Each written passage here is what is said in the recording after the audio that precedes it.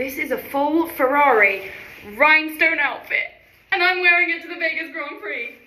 It's like the Ferrari team picked this one out especially for me. So I don't know if you can see, but it actually says Ferrari. I'm dying over this waistband.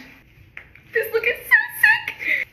I feel like Formula One Belle. And the beast is whoever decided to leave Carlos Sainz without penalty. I'm facing a dilemma because I feel like this look needs heels. I also walked 10.5 miles yesterday. I don't think I've walked 10.5 miles in the last month. Ow. But it looks so chic. Breathe. Has to be another way.